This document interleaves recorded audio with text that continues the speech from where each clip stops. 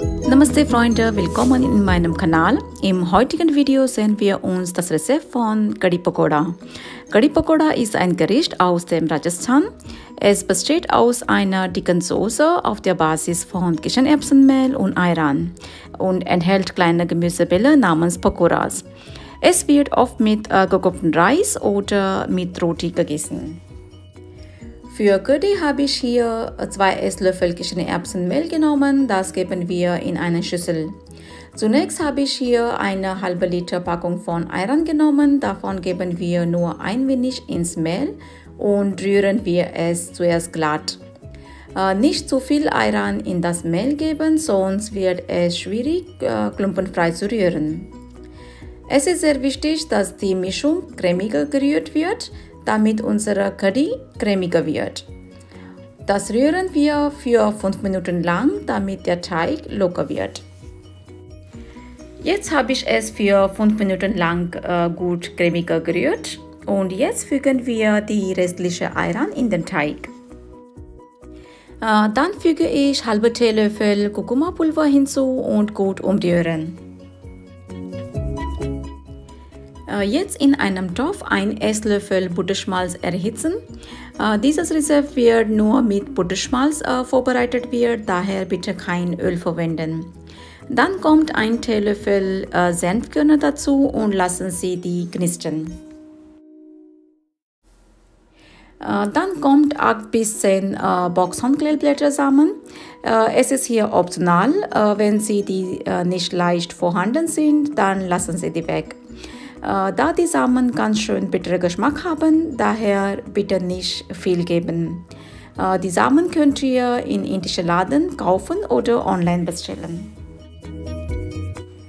Zunächst kommt hier halbe Teelöffel Kümmelkörner, dann kommt eine grüne Chili, das habe ich hier sehr fein geschnitten, dann kommt ein Teelöffel geriebener Ingwer und das alles kurz anbraten. Jetzt das Ayran und Kichererbsenmehl-Mischung vorsichtig im Topf geben. Lassen Sie die Hitze auf die mittlere Stufe und umrühren. Die Kadhi wird lange gekocht, daher geben wir nochmal eine Tasse Wasser dazu und kochen wir es auf die mittlere Stufe für 30 Minuten lang. Es ist wichtig, dass Sie inzwischen umrühren, sonst das Ayran kann verringern. Jetzt vorbereiten wir die Pakoras für Kadhi. Für Pakora habe ich hier 2 Esslöffel Kichererbsen-Linsen in Wasser für 5 bis 6 Stunden eingeweicht. Das gebe ich in einen Mixer. Dann kommt ein grünes Chili und ein Stück Ingwer. Und das mahlen wir grob. Bitte nicht fein mahlen, da wir hier nur ein wenig feuchte Masse wollen, füge ich hier kein Wasser dazu. Wie ihr seht, ich habe hier die Zutaten grob gemahlen. Das ist der genau grob Konsistenz für unsere Pakoras. Jetzt machen wir den Teig für den Pakora. Für Pakora, ich habe hier eine kleine Zwiebel fein geschnitten, das geben wir in eine Schüssel. Dann kommt ein Esslöffel Boxhornkleeblätter, dann gebe ich die gemahlene Mischung aus der Linse dazu. Dann kommt 2 Esslöffel Kichererbsenmehl. Zunächst kommt halbe Teelöffel Kurkumapulver und Salz, das alles gut mischen. Hier empfehle ich mit der Hand zu kneten, damit die Gewürze guten Geschmack im Teig geben können.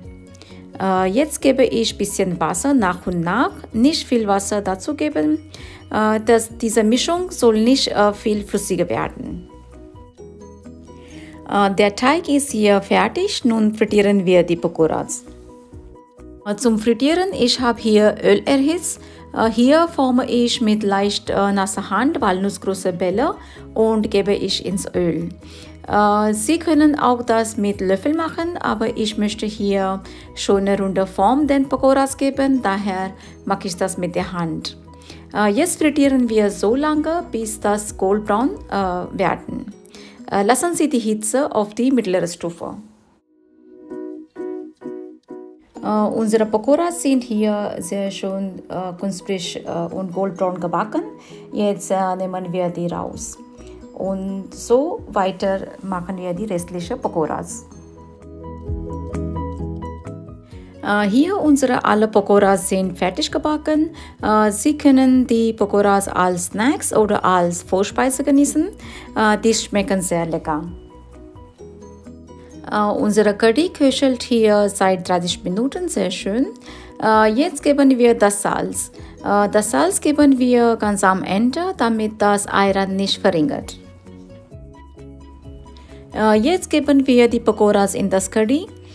Geben Sie die Pakoras immer 5 Minuten vor der Servier.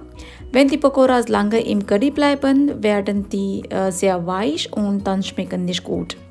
Das Herd ausschalten und die Pakoras mit Kadhi mit geschlossenem Deckel 5 Minuten ruhen lassen.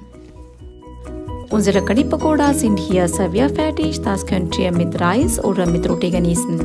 Ich hoffe, das Rezept hat euch gefallen. Wenn ja, dann gebt mir ein Däumchen nach oben und abonniert meinen Kanal. Dann viel Spaß. Tschüss, bis zum nächsten Rezept.